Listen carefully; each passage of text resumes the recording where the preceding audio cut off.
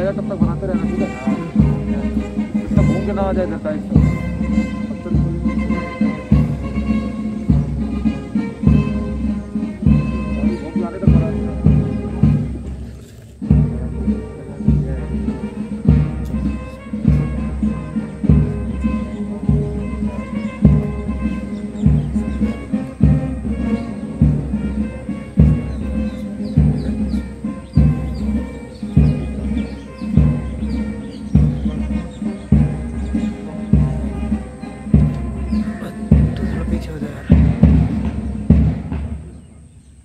The band in attendance today is the #1 Air Force Band from Air Warrior Symphony Orchestra, Jalhalli, Bengaluru.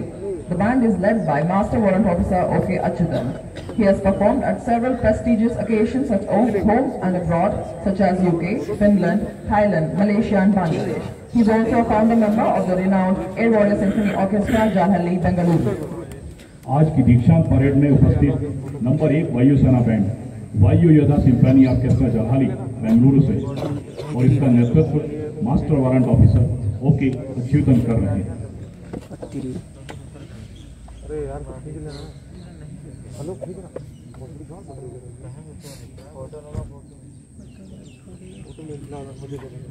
अरे tension मत ले तो अपने को सीएस के अलावा कोई नहीं हटा सकता।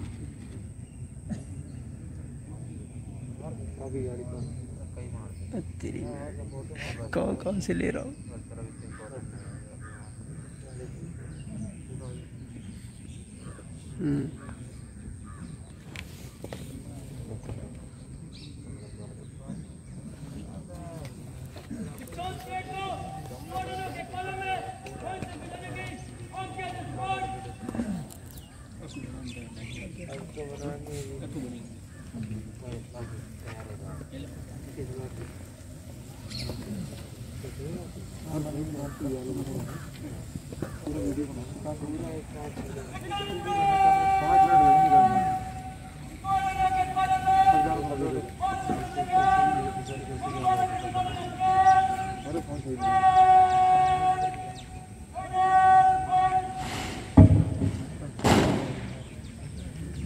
Ladies and gentlemen, the parade will now march to the quick march melody tune Tiranga Senani and Skyward.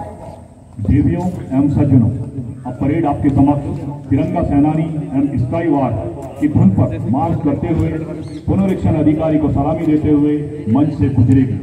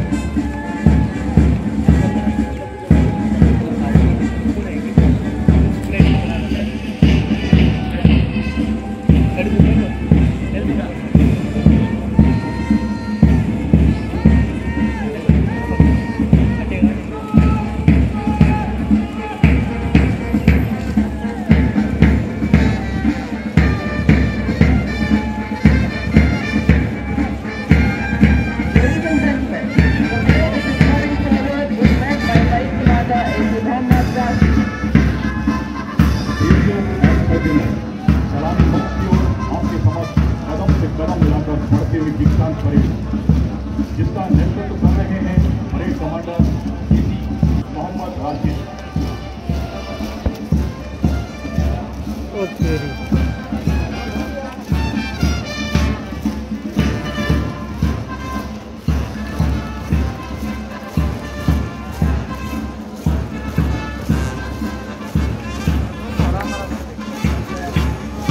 एक दो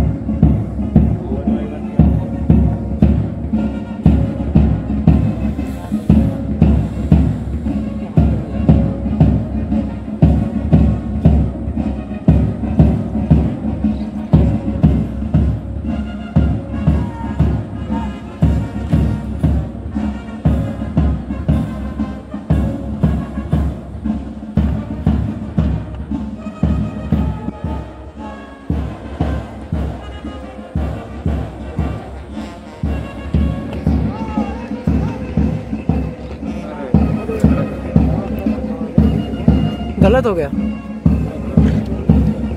हाँ?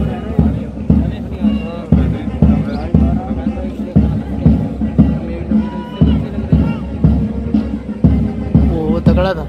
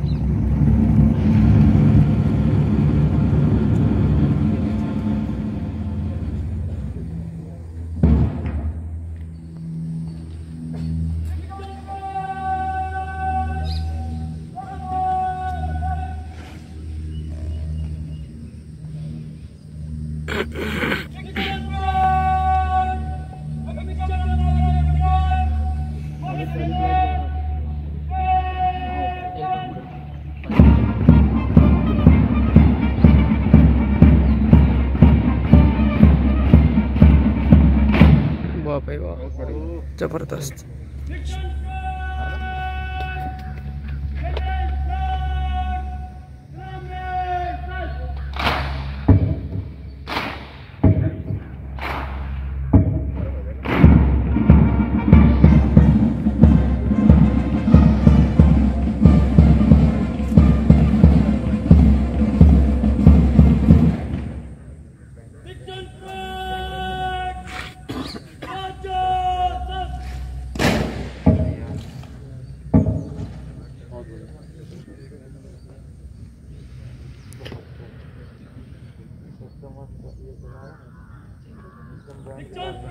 पुरस्कार वितरण और आपके वादक ने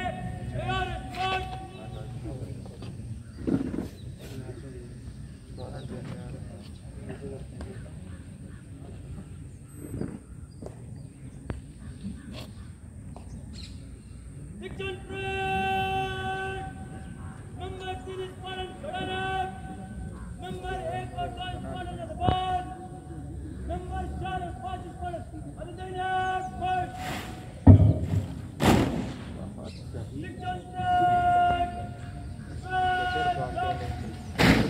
Ladies and gentlemen, Group Captain V.V. Jagannath Rao, Chief Training Officer, Airport Station Jalhali, will now read out the course report of the passing out trainees. देवियों एवं साथियों, अब group captain V.V.. Jagannath Rao, वरिष्ठ प्रशिक्षण अफसर वायुसेना स्टेशन जलाली, सफल प्रशिक्षुओं की कोर्स रिपोर्ट पढ़ेंगे। Good morning, ladies and gentlemen. On behalf of Air Commodore Charles Andrews, Mrs. Seva Mrs. Air Officer Commanding, and all personnel of Airport Station Jalali, I extend a warm welcome to Air Commodore Biographical Commandant AFTC, reviewing officer of the day's passing out parade. The day marks the culmination of 64 weeks of rigorous training of Agadisho training at Trade Training Institute of this station. This is the 13th batch of the trainees passing out under the integrated pattern of training. A total of 1,132 trainees, including 3 international trainees, are successfully completing their training at Electronic Training Institute